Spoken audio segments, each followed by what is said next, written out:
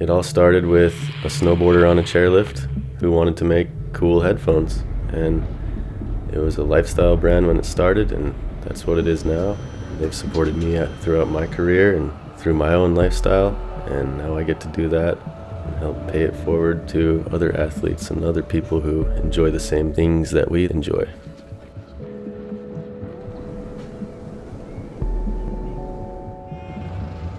We are in Oslo for the first Oslo X Games.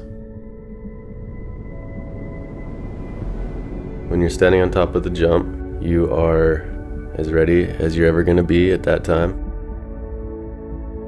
Your gear is good to go. You have the right song playing. That's when it all comes together. All the training and hard work, and you go off of the feeling, and by that point everything else should melt away, and it's just you and your raw style and snowboarding.